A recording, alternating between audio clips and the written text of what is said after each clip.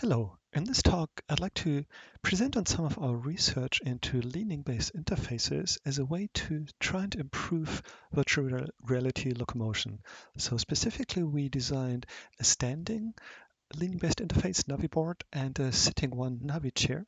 And in a nutshell, what we could find is that they really help to improve locomotion compared to a standard controller and almost reaching the level of free space walking. So this research was published as a TVCG paper and is presented at IEEE Virtual Reality 2020. I'm Bernhard Riecke and I work at Simon Fraser University in the Greater Vancouver area in beautiful British Columbia in Canada, where I lead the iSpace lab. So one of the questions that has fascinated me for a long time is really how can we move effectively through virtual reality? How can we make this so it's natural and effective as if we would be physically moving through this? So how utilizing all the relevant sensory cues. And there's lots of amazing setups out there. Well, if you have the right budget, the right space, the right technical expertise and support to really make this work. But these are absolutely amazing interfaces, but they might not fit into everybody's budget or living room. So why not just ask people to walk? And indeed, there's a lot of research showing that physical walking is one of the most effective low cognitive load interfaces, especially for small scale travel. But it gets more tricky for longer durations, for longer distances when the virtual space is a lot larger than what you can physically walk in. So in essence, you typically have a restricted free space walking area, or, well, you have to spend a lot of money. So one of the challenge we set for ourselves was, well, can we simplify this? So is there a way we could design more effective virtual locomotion interfaces without having much of a budget at all? And ideally while reducing disorientation and motion sickness, and ideally also while allowing for continuous and effective locomotion, just like natural walking, where you can also use your hands to naturally interact and communicate, which is really important. So how would we go about this? I mean, we know that physical rotations are absolutely essential for supporting effective human spatial cognition, spatial orientation, spatial updating, spatial awareness. Now, the good news is that, I mean, pretty much all the latest, especially wireless head-mount displays, support this easily. So our research question here was how much translational locomotion cues we might actually need for efficient virtual reality locomotion. Or put differently, how little is enough? So can we basically cheat by just giving you enough of these cues? So to investigate this, we used a navigational search task and compared 4 different interfaces. On the left, people just used the controller, the trackpad of a Vive controller, and physically rotate it. And so there's no body-based sensor information about translation. The NaviChair is a seated interface where people sit on the swapper chair and we track their head position and use this to determine the virtual velocity. So basically you simply have to lean in the direction you want to go and then you go there. And the NaviBoard is a bit similar, but we also put people on this wooden platter. So they actually take their shoes off, and surrounding the wooden platter is a softer material. So you always have haptic feedback where the sensor is, so you can always easily come back to that. So it's basically a leaning stepping interface. So again, you get additional vestibular and proprioceptive cues compared to just using the controller. And finally, as a kind of the gold standard, we used free space walking in a 4x4 meter area. So we have full translational body-based sensory cues.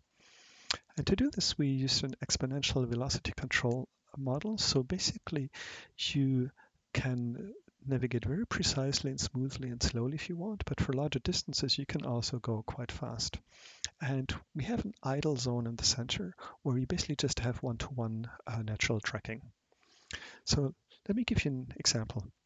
So people put on a head-mounted display, and in the environment, they had the task to find 8 hidden objects, hidden blue balls, hidden in 16 different boxes, and they're always randomized per participant. So the task is to basically gradually build up your spatial representation, your situational awareness while you're trying to look for these objects. And as you see, there's not a lot of landmarks. Actually, there's no landmarks at all. So you really have to spatially update and use path integration to figure out where you are. So you collect these objects by touching them with the controller. And then you have to remember which of these boxes you've already been to. And it turns out that's actually quite difficult. And we made sure that people could not really cheat by using any external cues global landmarks, and we restricted this to a 4-meter area. So once you traveled outside of that, there was a bit of a sound feedback. So let's look at one trial in action. So on the left, you see a top-down view that, of course, the participant didn't see. So initially, they are pretty good at trying to find the first few targets, looking around. And you can see it's a fairly fast-paced task. So people really try and do this very quickly. And what you notice is the further into the task people are, the harder it really gets to find the remaining few items that you need to collect. As you also see, that people use these idle zone, the free space, so the idle zone in the center, where we have one-to-one tracking to just do minor adjustments and then step outside to go faster. And it can be quite difficult. So this task was really designed to make sure that people could not cheat by using any global landmarks or allocentric representations where they would get feedback on that, but they really have to gradually build up their mental representation of this environment, just used based on path integration. So it's a task that combines spatial updating, spatial awareness, situational awareness, and path integration.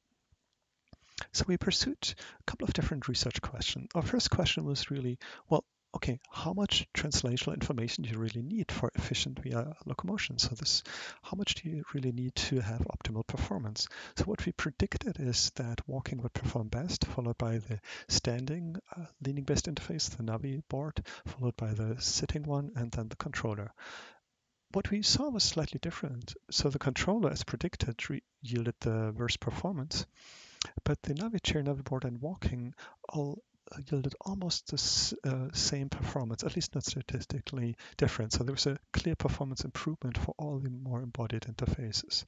And we found a similar data pattern in the distance travel. So both the time to completion and distance travel was quite drastically and significantly reduced. There was a similar trend in the amount of revisits to the boxes, but no clear data in the number of balls found before they had their first revisit. So what we found that the NaviChair and NaviBoard yielded performance that almost matched the real walking performance, which was quite promising. Our second research question was whether these more embodied locomotion interfaces might actually help to reduce motion sickness. So the idea behind it is that we know that the sensory cue conflict between visual cues and vestibular and other cues can really contribute to motion sickness, especially if the visual cues tell you you're moving, but your vestibular and proprioceptive cues tell you you're not. This really contributes to motion sickness. So the idea of these leaning-based interfaces is that you provide yourself with at least a little bit of vestibular cues in the right direction. And the question was whether that might already be enough to help reduce motion sickness. So we predicted that walking would perform best because we have full physical motion cues. So basically not much of a visual vestibular cue conflict at all, followed by the link-based interfaces and worst performance for the controller, where you don't really have any vestibular cues matching the visual cues. And this is kind of the data pattern that we indeed found. So walking and NaviBoard performed best, controller performed worst, and the NaviChair was kind of in between. And we observed similar data patterns for the other SSQ subscales in terms of nausea, disorientation, and oculomotor issues. So clearly the NaviBoard and walking significantly reduced motion sickness, which is quite promising. Now our third research question was about the learnability of these new interfaces. So you can imagine if people have to learn a new interface like the leaning-based interface, NaviBoard and NaviChair, none of our participants had ever tried these out before. You could imagine that this actually could increase the cognitive load quite a bit. So to assess that, we used the NASA Task Load Index and asked people to report this. What we predicted is that the walking and the controller would perform best, and both of the leaning interfaces would perform equally worse. However, quite surprisingly, because all our participants had a lot of experience in using all kinds of different controllers, game controllers, and so on, but still the controller performed actually worst in terms of task load, walking best as predicted, and NaviChair and NaviBoard were kind of in between. And we found this similar pattern for most of the subscales of the NASA TLX. So NaviBoard and walking significantly reduced task load compared to the handheld controller, which is quite promising. So what can we conclude? So, I mean, as predicted, walking really performed best at the gold standard as predicted, but the leaning-based interfaces yielded performance levels that were pretty much similar, especially for the NaviBoard, so the standing version. Whereas the controller really performed worst, so it yielded the highest thickness, highest task difficulty, and highest task completion times. So, in summary, we can tentatively conclude that body-based information from a leaning-based interface might actually suffice for a cost-effective alternative to actual walking in virtual reality, without adding much cognitive load or increasing motion sickness. Of course, you might wonder, well, okay, I mean, we really need to test whether that generalizes or not. And this is indeed something we're currently doing in the lab together with other colleagues out there, of course. So this is an online presentation, so definitely feel free to reach out to me and my colleagues if you have any questions, any feedbacks. And as I still have a little bit of time left, I'd actually like to talk about some of the ongoing research a little bit. So indeed, we were quite interested in seeing whether other locomotion tasks might also be improved by these leaning-based interfaces. So how about a reach a target task, or as you can see here, that's Abraham, the student who's running the task, is navigating through different targets, and they get increasingly smaller. So the task is getting increasingly harder, and the task is to do that as fast and accurate as possible. Or a path following task where you have to navigate a path that becomes increasingly narrow. So again, the task difficulty is increasing over time, or a kind of a racing task that's basically a dynamic obstacle avoidance task. We have to do this. So for all of these, we found a clear improvement when you use the leaning-based interface. Here we call it the head joystick, because literally we are just tracking the head position, so using the tracker that you already have. We also track the chair to compensate in case people would actually move the chair, but it's not necessarily needed.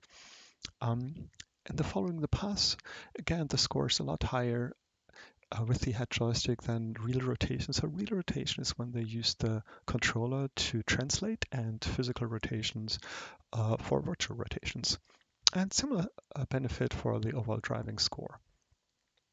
And if you ask about the overall usability, even though most people were quite familiar with using handheld controllers, they still rated the head joystick as more usable overall. So again, that's quite promising. But now you might wonder, well, how about flying?